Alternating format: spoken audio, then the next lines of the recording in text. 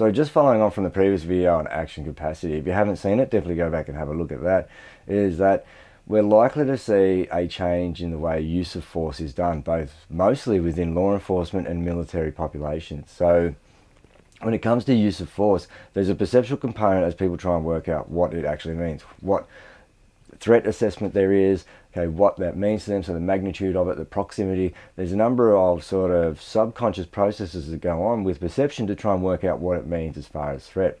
Then there's a prediction as to the options available, their ability and their competence to be able to solve that problem, the actions available based on that perception and prediction, and then there's a perception around how much energy it's going to take to solve that problem, a prediction around whether they've got that energy, whether they can do it, and then ultimately it comes down to whether they have a bit of certainty or whether there's uncertainty that they can do it. So if they have a reduced fitness standard and they've got this lower action capacity that I spoke about, there's going to be more uncertainty that they can solve that problem with just their physical ability or just their physical capacity. So if there's uncertainty or they've changed the way that they've perceived the situation, so they've perceived it as more difficult than what it actually is, they've predicted that they have less ability to be able to solve that problem, okay, there's uncertainty as to whether they can do it without adding resources to themselves. So what you're likely to see is an increase in the amount of tools or equipment that people are going to rely on in use of force. So there is a term out there that explains some of this, which is called taser reliance, where people that have low physical ability to confront just physical violence or abusive people that are going to be physically confrontational, is that they rely on the taser because they don't perceive they have the ability to solve that problem or to be able to take on that person.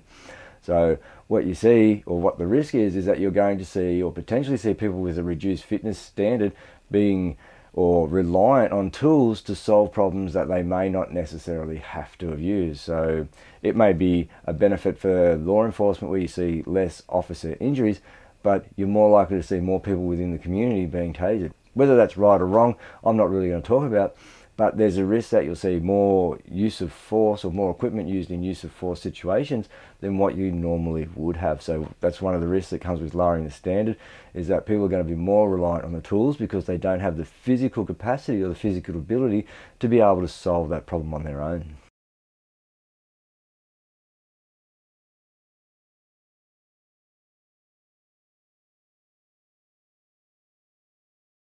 So lastly, I'm just going to talk about the individual when it comes to reducing the standard. So a lot of these organisations have reduced their physical standard, and I've spoken about a number of factors of that. The last one comes down to the individual. Just because they've lowered a standard doesn't mean as an individual people have to meet that lower standard, okay? That's essentially just an element of laziness, is that now that their standard's gone to shit, is that I don't have to put in any effort to get there. So there is still an onus, a responsibility and accountability on the individual to actually meet the standard required to do the job, or meet your best standard.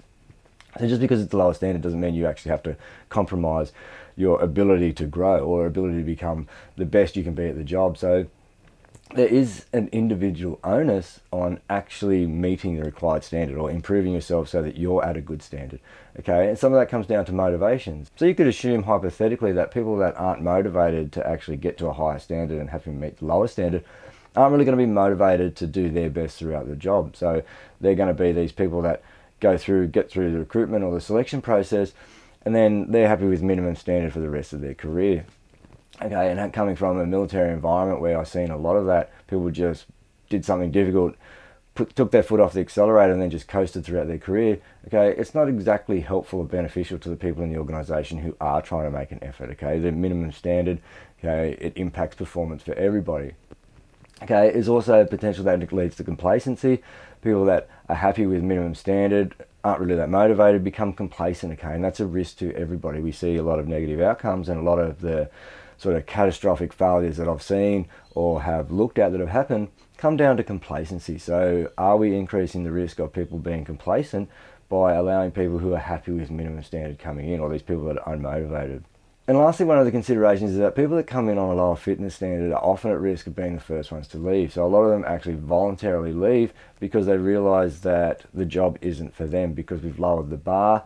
We've allowed people to come in who may necessarily not have met all the attributes or factors previously.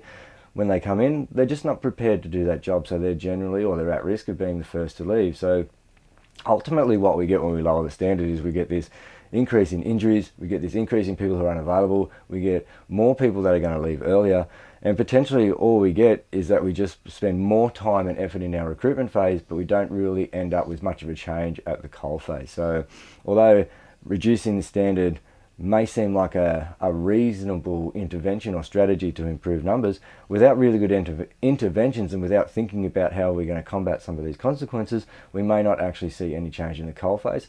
It may just cost us more money, more time and more resources to see no difference.